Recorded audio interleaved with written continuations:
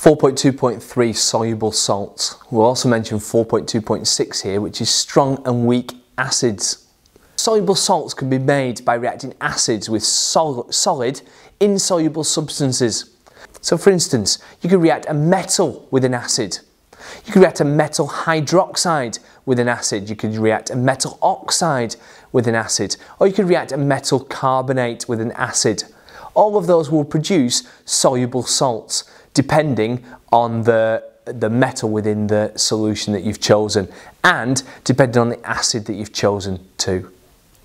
Now you've got to know, this is a required practical, you've got to know the method for this, you've got to be able to explain how it would work. So first of all, you would add the solid to the acid and you'd heat it up. This uses knowledge about rate of reaction because you're heating it up, which means more particles are going to react because you're giving them more than the activation energy. So you heat it up, then what you would do is you would add excess of the solid so that you know that all of the acid has been used up. Then what you do with the excess solid is you'd filter it to remove that, so you just have a solution. Well, in the solution you've got your soluble salt, but you don't want your soluble salt in solution, so what you do is you heat it. You heat it gently over a water bath and you allow the process of crystallization to take place. The water will evaporate, which will leave your soluble salt crystals. Now you've done this, you've made probably some sodium chloride using sodium hydroxide and hydrochloric acid, or you might have made copper sulfate using copper oxide and sulfuric acid, copper sulfate. So what's the difference between a strong and a weak acid? Strong acids fully ionize.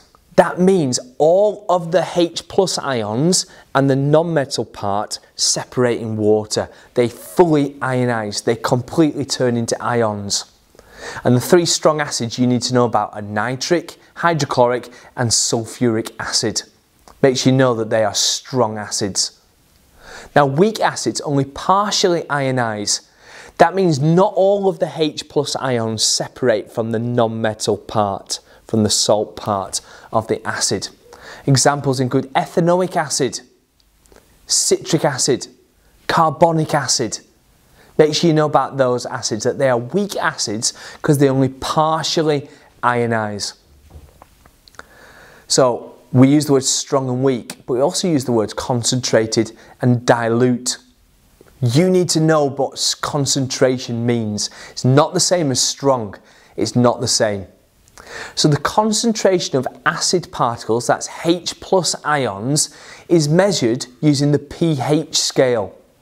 A pH change of 1 is caused by the concentration of hydrogen ions in solution changing by a factor of 10.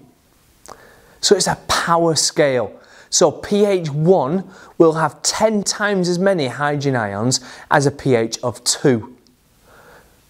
pH 2 will have 10 times more hydrogen ions than a pH of 3. So that means a pH of 1 has 100 times more H+ ions than a pH of 3. That's why as the pH goes down, the concentration of the acid increases. I really hope this video has helped you to understand the difference between strong, weak, concentrated and dilute acids. If it has, don't be selfish, don't keep it to yourself, but share it with someone else. If you need any more help, leave a comment below.